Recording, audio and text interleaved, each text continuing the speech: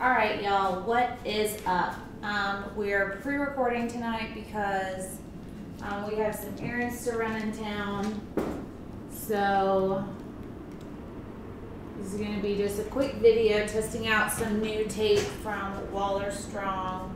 It is a white tape. They sent it to us to test out and see how we like it. We haven't gotten a chance to really see the, how do you say,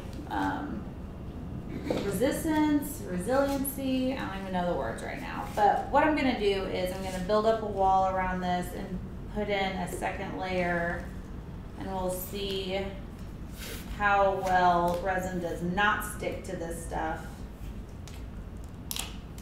Alright, it does not tear as easily as the orange tape.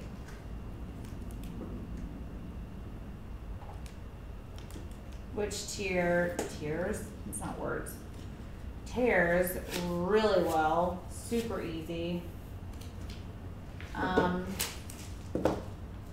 This tears off at like a funky angle.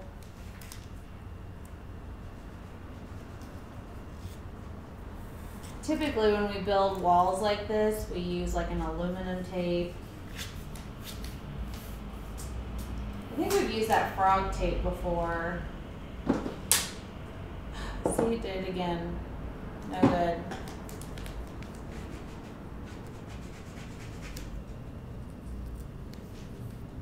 When you build walls like this, you want to keep in mind that you want to keep your corners kind of sharp. So always pinch the sides. And you also want to keep in mind that you want it to be straight up from the base, not kind of curved inward at all.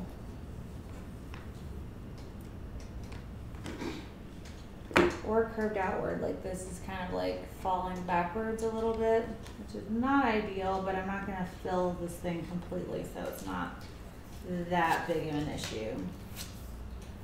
Also, something I'm noticing with this tape is that it kind of did it again. Kind of bows with, what's that tape? Masking tape, I guess. You can kind of bend it and work it to move in the direction you want it to. Which is it? Painter's tape. What is it? A painter's tape? So now we have our base. And I'm going to mix up my resin. Of course, I'm going to be using Stone Coat's Art Coat. It is my favorite resin for many reasons, among which include the well over an hour working time. I've worked it up to 2 hours before. Of course, that's what she said. Can't take him anywhere. That's under ideal conditions, which would be like a dry 75-ish. Its UV resistance is top notch. And what else can I say about this awesome resin? Its heat resistance is up to double boiling water, which is 500 degrees. Well, it's 260. So it goes up to like 500 degrees heat resistance. It's chemical resistant, water resistant, life resistant. It's pretty amazeballs, if I do say so myself. And it's really easy to work with. There's no smell. I don't get any like resin rash or like a bad reaction if it gets on my skin. Doesn't irritate my eyes at all. All amazing things. So let's mix this concoction together.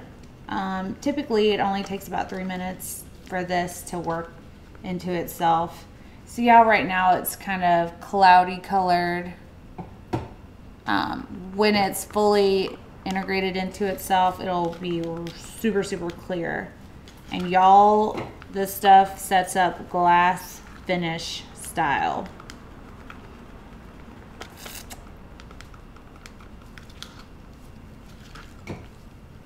I think I'm gonna use like blues and teals and turquoises and like silvers and whites for this top layer. I'm pretty sure. So I'm going to leave the tape on the sides for, how long do you think, B, before we remove the sides? To keep the depth? It has to be like at least 6 hours. Yeah. Or more. Like, that's if it'll come off there. But that means getting up at like 1 in the morning to peel this back. So we're gonna treat this as if we forgot to peel it off and what to do about it. So we'll be posting in the morning about how we found this piece and how easily or not easily the sides are removed. I'm using some of our brand new handy dandy stir sticks available on our website. Also, if you choose to try out Stone Coat's art code, please don't forget that you can use our code YALL, Y-A-L-L, all capitals, no apostrophe, and that'll get you $30 off of your $80 order. Just make sure you have $80 in your shopping cart when you apply the code. Sorry about the racket. And it will take $30 off of your total, which is bananas for such an amazing resin. Absolutely bananas. All right. So we've got our resin. Let me get our cups, stir sticks. Let's get rolling with this. So I'm only going to use a little bit of silver so I don't mix that much of it, because typically any of your metallics are going to like really take over. So minimal is key when using any kind of metallic like a gold or bronze or copper or silver or anything like that. You'll thank me later, trust me. So for this, I'm using Mona Lisa's metallic metal powder in the shade silver. We tried it the other day and it worked pretty well, but I think we just didn't have enough of it mixed in to do anything spectacular. Keep in mind when working at home to start with about 10% pigment to 90% resin in order to not end up with like marshmallow fluff consistency. I'm gonna put just a drop more in so that it kind of covers the dust from the powder that I just put in here, so it doesn't kick up. If you guys are at any point irritated from powders or fumes or anything at all, don't hesitate to wear a respirator of some kind. Safety first. Sorry, my phone keeps going off. We're supposed to be meeting people tonight. So I'm also using Caribbean Blue from Color Obsession. This is the tint, and it doesn't take much to give you a really nice shade. Typically it comes with a dropper. I have lost mine, so I just poured too much in here, but that's fine. It's an amazing, amazing color. And I'm gonna add just a little bit more clear to kind of dull down this tint that I just mixed up. What else do we have here? I'm also using Turquoise by Color Obsession. I'll have the tints back in stock, by the way. Estimated delivery from DHL said the 7th, so that is day after tomorrow. Hopefully that'll be the case. We will see.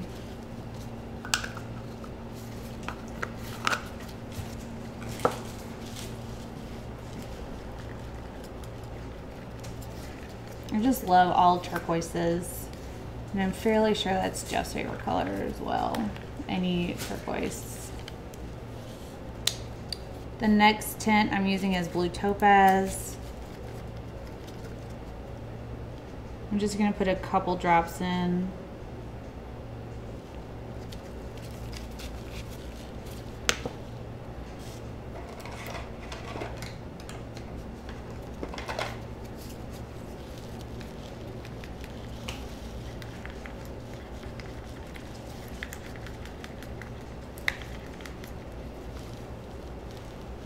It's kind of like a gray blue. It's very nice. Will you put my phone on mute, please? There's a switch on the side. Switch on the side. Left side.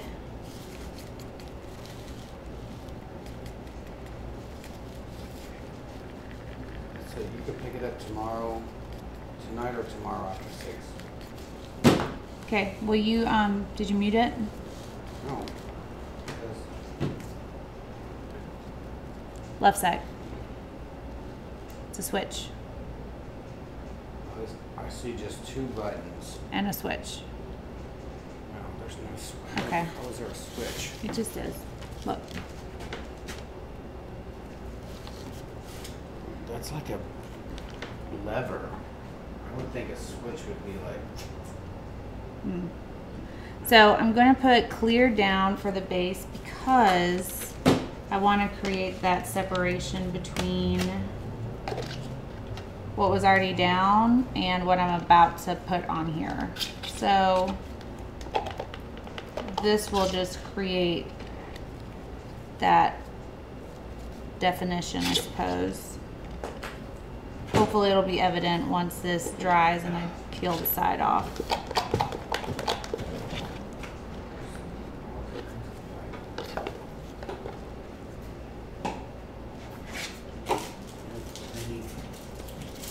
So I'm just gonna push this around to all the sides and make sure there's nothing that's dry on the base canvas. Also check out our video on sanding and prepping for second layer. I'll add that into the description box and put a pop-up so you guys can see how that happens.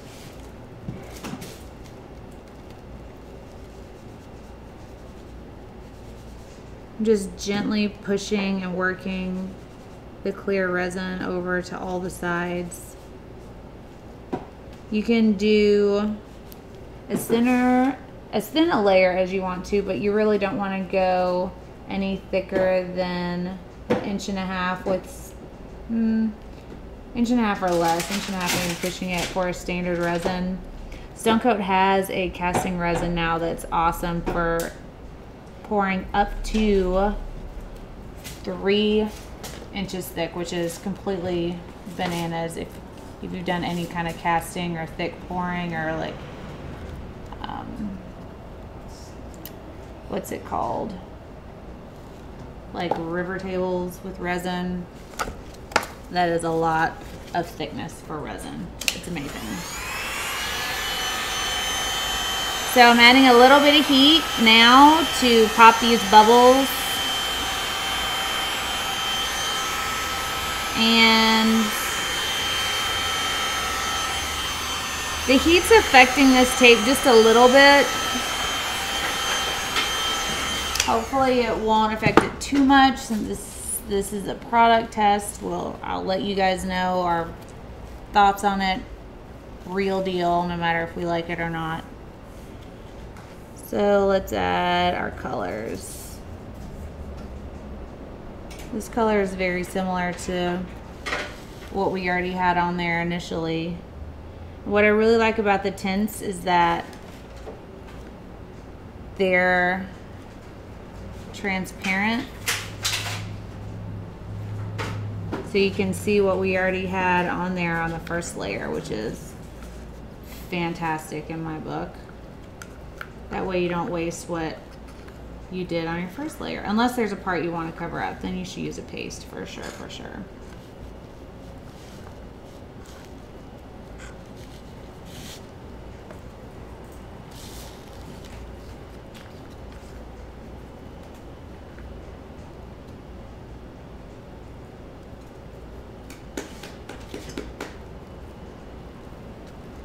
And this white is from Stone Coat. The key to using it successfully is that you need to make sure that your other colors go over this white. If you push your colors, if you push the white over your colors, then you're not going to get the same amazing cells that you would otherwise. Just a heads up.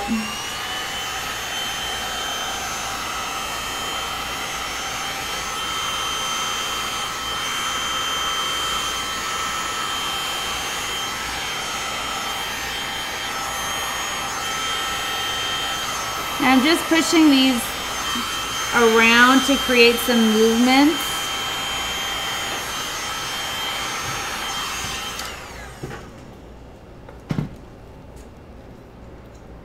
Yes, yes. B, it was that we didn't add enough. So because I have these walls up, I can move and manipulate and rotate around the resin that I have on here and not worry about any of it falling off. These edges are starting to get droopy, so let's switch to a torch and see if it does any better.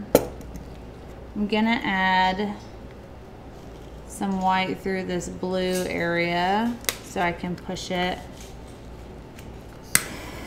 that way. Let's see what it does. Amazing things, not surprised.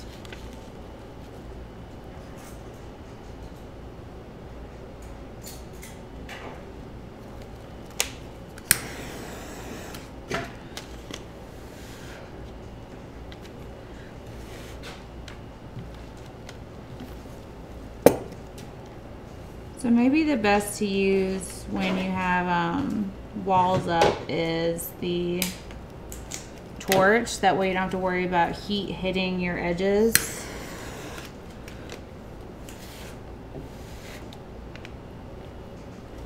I'm thinking at this point anyways. I could be wrong. I could change my mind. But right now, that's my thought process.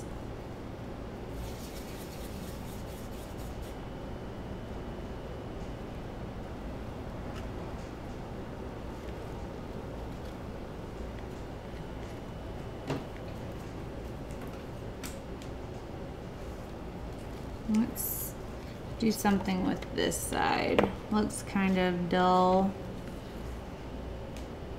And when you have walls up like this, remember that anytime you add resin, it's going to push all of it to some extent because it has nowhere to go other than back into itself. Just keep that in mind.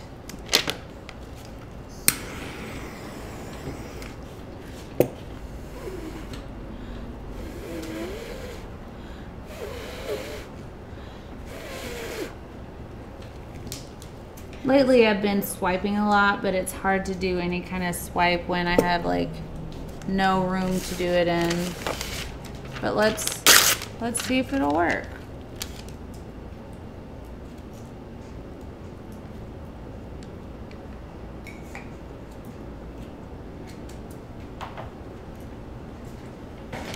Never know.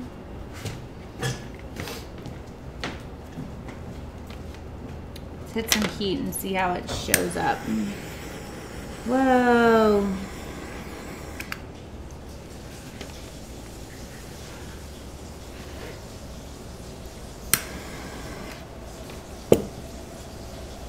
Made all of that silver just pop up.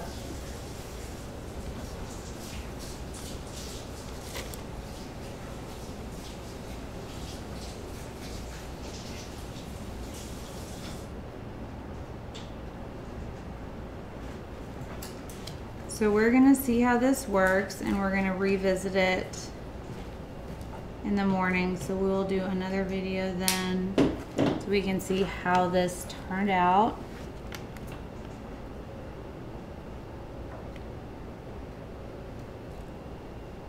I really like deep separations in my pieces. that are like ocean-esque. So I'm just adding these dark areas in.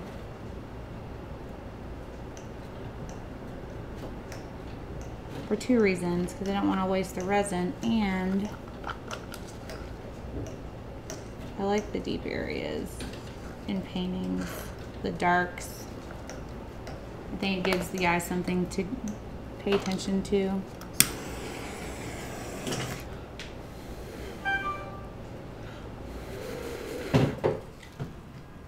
And anytime you add a color, make sure you hit it with some heat so that the air bubbles don't give you problems later on, because they will.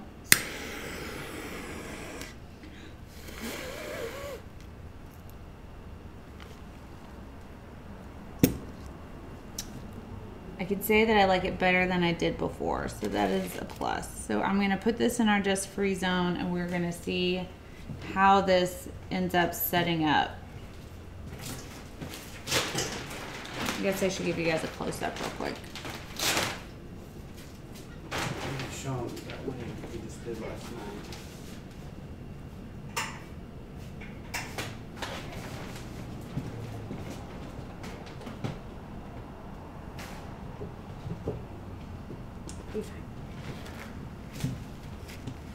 And then last night, we did this one. That turned out amazing. I can't even handle how well it domed down the edges. I wish you guys could see it.